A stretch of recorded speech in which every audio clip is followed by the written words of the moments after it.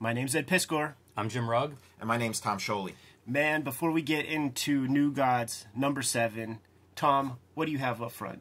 Jack Kirby, The Epic Life of the King of Comics. It's the story of Jack Kirby's whole life. This is, everything that ever happened to him and every comic he ever invented. I've heard of him. In finders and bookstores now. Jim. Join me on patreon.com/Jim Rugg, where you can see how I make the comics I make. Street Angel, Deadliest Girl Alive, available now, still in print from Image Comics. You can get this in any comic shop or bookstore, wherever you buy your graphic novels and comics. And you can see how I made it on patreon.com/Jim Rugg. Kayfabers, you made Red Room a hit, and we have tangible goods to show off now, man. Every month there's going to be a fresh issue. Got to thank you guys very, very much. If you want to pre-order this stuff, hit my link tree in the description below. If you want to read the comics, hit up the link tree in the description below. Go to my Patreon. Put new strips up every Tuesday. Now that that's out of the way, Tom, welcome back to the channel. Yeah, it's good to be back. Man. When we were talking last week, it was like, Tom, choose a couple of comics and let's get your ass over here and let's get busy. Chose New Gods number 7 and Mr. Miracle number 9, the Franklin Mint twin sets. Yes. New Gods number 7 came up a couple of times in shoot interviews. Rick Veitch, I think Brendan McCarthy might have brought it up, and I was excited to bust this comic back open.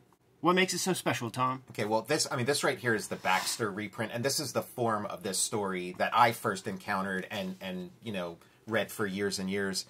And it just, like, this was at the beginning of my Jack Kirby journey, and like this comic just kind of it fell in my lap, and it was like everything I'd ever been looking for from just like entertainment in general. It's kind of like it's like growing up on like Star Wars and stuff. It's like Star Wars except with like the volume turned up. And then growing up with superheroes, it's like, it's superheroes, it's religion, it's basically like, it speaks directly to me. And I assumed that anybody else who got this comic handed to them would have like the exact same reaction. So then, like, just the rest of my life was kind of like growing disappointment of like meeting people who like just didn't get it, who were like, well, what are you talking about? But this, like, to me, this is like, the greatest piece of art that like humanity's ever produced.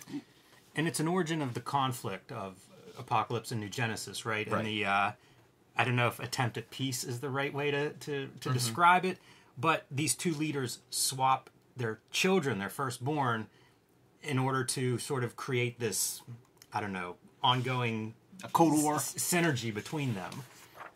Yeah, intertwining their fates. Right. It is basically like how the marriage between different like feudal houses would have been. It kind of makes a blood link between the various warring houses. And yeah, it's just like every page, every panel is like a completely new character, a completely new environment, a completely new vehicle, invention, conflict. It's like, like pound for pound, like you're seeing just like an entire universe being created in the course of like 24 pages, and it just doesn't stop. And you just kind of want it to go on forever. And since this was so early in my like Jack Kirby journey, I assumed there were like hundreds of comics exactly like, that like this is like the starting point for what comics is. I didn't realize it was like the height that it's all downhill from here. Yeah, there's even this piece right here. From time to time, this kind of segment will supplement the larger tapestry of the New Gods. If only, huh? Yeah, exactly. Yeah, and so this this like was kind of referred to as a tapestry issue because of that quote. And then Mr. Miracle number 9, Hyman, is like the companion piece, as you'd mentioned earlier. And like this, just standing alone, is just so incredible. It's you get this like linkage of relationships between every character that's in it, and like the baton just keeps getting handed off from character to character as you move through this like very complicated, very different world than the one we know. And but if you can also think of it within the context of the series it was in. This is issue 7 of an ongoing series, and then technically like, I don't know, like issue 21 of like the 3, Mr. Miracle, Forever People, and New Gods. So you're pretty far into the story, and now you're getting like an origin. And the thing you could compare it to is like the Star Wars prequels or whatever. Yeah. And like just thinking about how this functions, you know, like compared to like the Star Wars prequels, you're in this story, and every character, every like preconception you had about these characters up to this point is turned on its head. Sure. And it's not like turned on its head in some kind of cheap shock trick kind of thing. Like these twists actually like deepen your understanding of these characters, and even though they're like surprising, they make sense. You know, like it's you know, it's just like this is what you would want a you know prequel or whatever to be like. There's some good hero's journey stuff in here, because when you see Highfather in the early comics, kind of a Buddhist, kind of chill, and it's his origin story. Yeah, and it's shocking. Like, you don't recognize him at first. You think he's a completely different character. In fact, if you were to guess, like, oh, which guy's father is this, or you might even think Calabac. Right. You know? Yeah. Sure. Yeah. Certainly with that facial hair. Right. And yet, like, and Kirby kind of continued this trend, like, throughout the series of where, like, whenever you thought you had this series and the characters figured out, he'd kind of pull the rug out from under you. But yeah, like you said, you know, Highfather was you know, like a Buddha. He was kind of like the closest thing to like a, you know, biblical Mosaic God kind of thing. You know, he was just like, you know, holy and all about peace. And yeah, when he was younger, he was this, you know, hot-blooded warrior. And just like the lessons in here are kind of like amazing. Like that you know, he learns that, like, you know, war and violence, you end up destroying yourself ultimately and everything around you, and that he's playing into the hands of this sort of master manipulator. And like Darkseid, the surprises you kind of get from him, people think of him as this sort of like this like all powerful, you know, god of evil who's just like unstoppable, doesn't question himself. But you learn something about him and about the nature of bullies, the nature of fascists, that he is actually like a very scared individual, and like that's why he feels the need to just control every aspect of his life and then every aspect of the universe.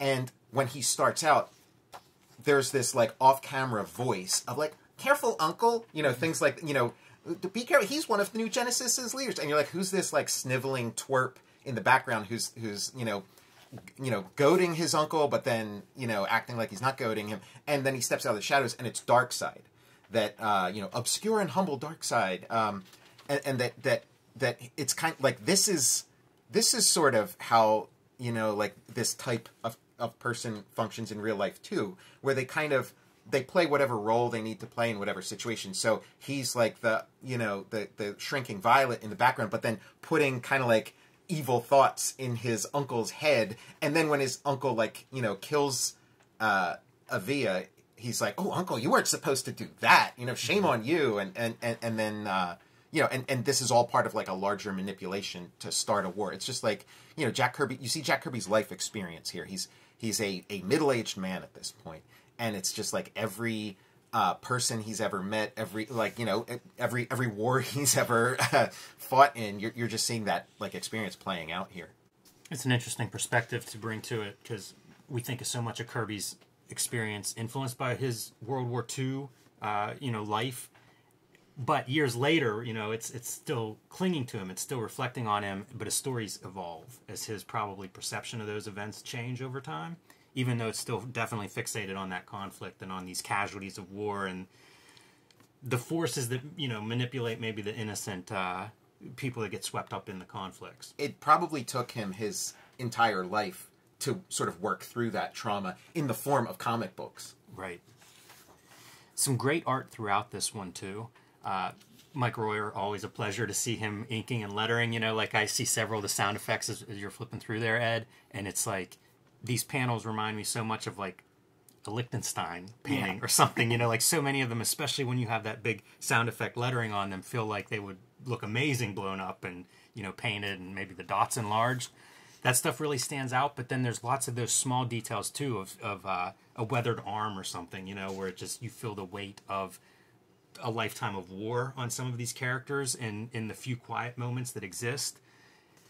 It's a remarkable epic in the size, and it's weird, you know, it's just a comic book. Like, it's the same as every other set of, format that everybody else gets to use. For some reason, this one feels gigantic.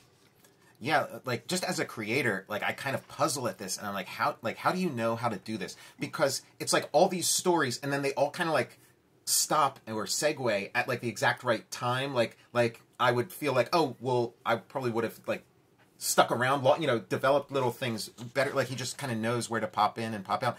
It's like his life's experience of like working in comics. Like, he's just like masterful at this point, and probably not putting very much like conscious thought into it, just letting it flow. I was going to ask you if you had some intel on the writing process, because it is very tight in that way, and I do wonder how much he plans ahead. Does he write the full script ahead of time? Does he do thumbnails, draw it out quick and dirty on a piece of paper beforehand?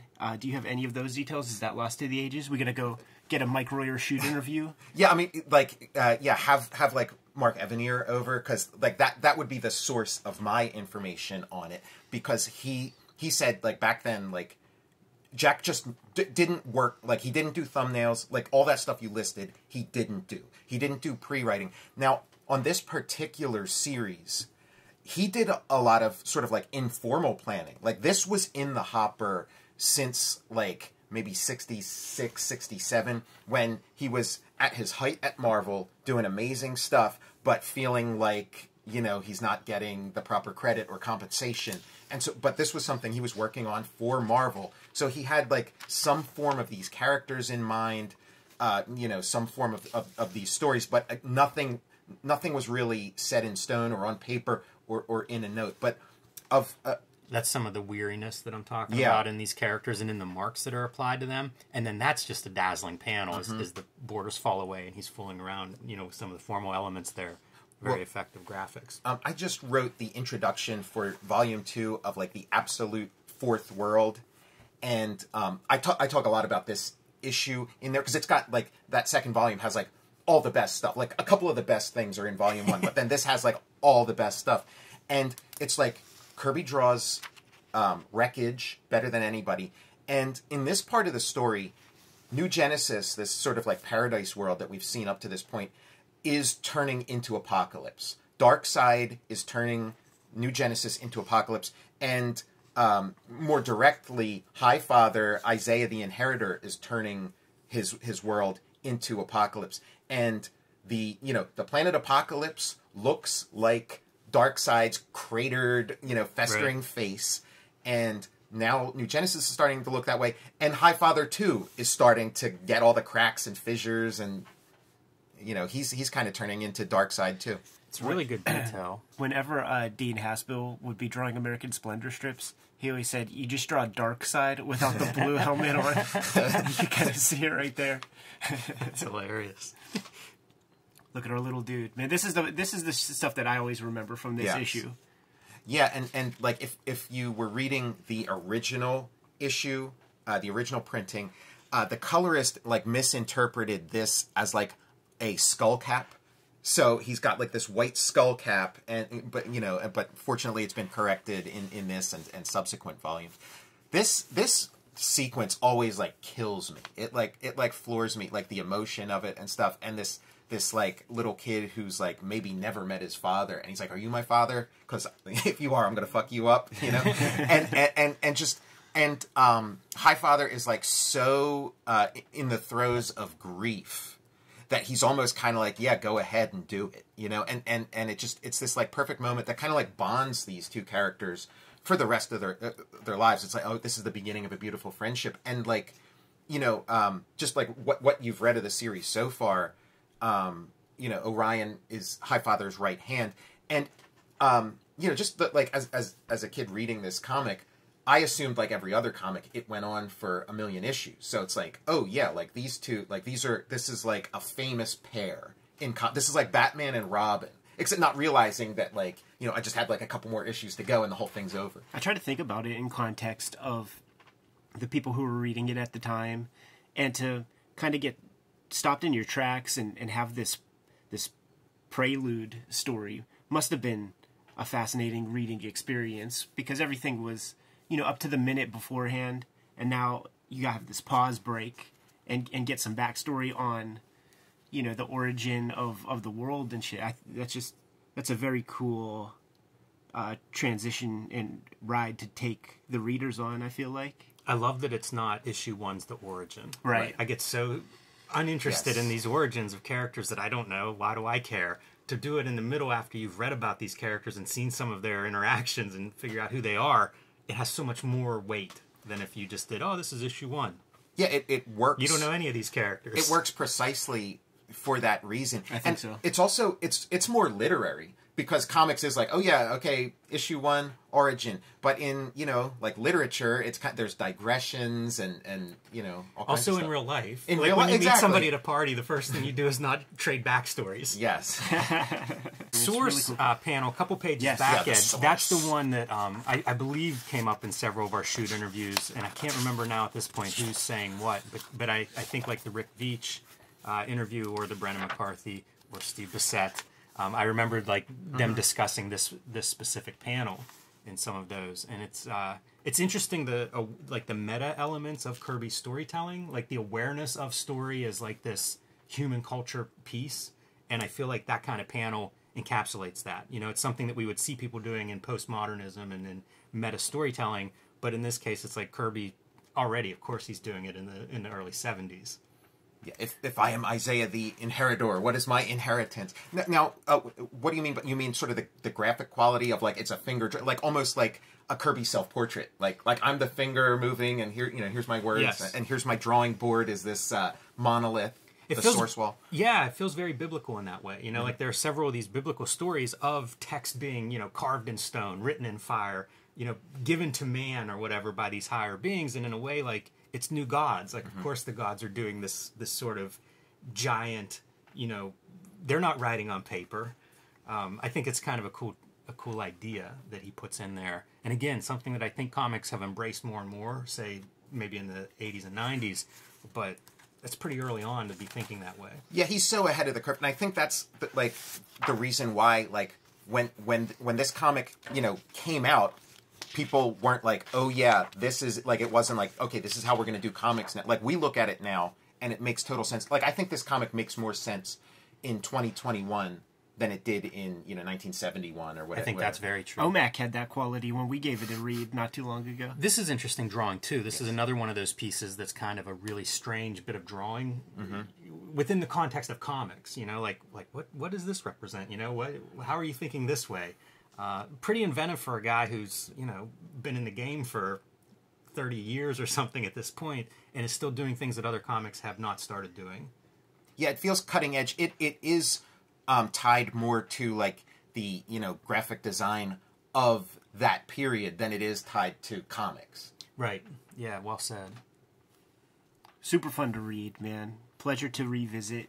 And Tom, it's good to have you back in the house. Do you guys have anything else about New Gods number 7? Well, I mean, just one real quick note. Like, it's been reprinted several times, and you know, it's just funny the things with the coloring. But I'd spoken to a couple of people who interpret that flaming hand, sort of like the hand from like the Rubaiyat of Omar Khayyam. Some people have interpreted it as being Isaiah's hand. That Isaiah wrote the source in the wall. That never occurred to me at all until I talked to some people who had that experience. But whoever did the recoloring in this like pretty recent volume interpreted it the same way. So it's red here, and then it's flesh colored here, and either way works in storytelling. Like it's kind of like Kirby's bulletproof. You know, they talk about how like anybody, you know, you can't destroy Kirby, and like. That's kind of a cool interpretation too. I know Kirby's intent was the flaming flying hand, and that works one way. But this is an interesting other way that this story also can resonate and work. Man, now it makes me wonder how you give that colorist credit for making this narrative choice, and I just wonder, like, man, the way these reprints are handled, I'd be surprised if that much thought went into it. Yeah, I mean, I hope you're right. Well, I love thinking of it that way. I mean, here's how comics works. Here's how Jack Kirby worked. Here's how you know, you and me work. It's like you're doing this stuff as fast as you can. You know, you need to get this stuff out. So you're not thinking, but like your gut is thinking, your subconscious. So like I think that colorist probably spent as much time thinking about this as Jack Kirby did, and like and that was the choice that his internal guidance came up with was that he's writing this himself. That's his hand. I'm glad you point that out. Kayfabers, whose hand is it? Let's get out of here, guys. Like, follow, subscribe to the YouTube channel. Hit the bell. We'll notify you when new vids are available. Jimmy, what's out there? Patreon.com/JimRugg is where you can join me to see how I make comics. You can see my new original art and what I'm working on, at least as soon as I'm able to announce what I'm working on. But Patreon.com/JimRugg is where you go for all of that. Would you say that was again, Jim? No? Like I mentioned, Jack Kirby, The Epic Life of the King of Comics, learn the story behind this story. I have a Patreon also. Just go on patreon.com, search my name, Tom Scioli, and I'm, creating comics there and posting them as I create them. I've done a couple of comics that, like for legal reasons, I can't say are, my own, off-book New Gods comics, but there you have it. I was looking on an app not too long ago, the Key Collectors app, and your Final Frontier mini comic going for $100. Hey, it is legitimately rare. I stapled every copy of that book, so I know how many of them are out there. Patreon.com/EdPiscor is where you can read the Red Room comics ahead of time. You can pre-order them through my link tree at the Fantagraphics website in the description below this video. And once again, got to thank you guys for making Red Room a hit. Go out, go to your comic shop, pick up the book. What else, Jim?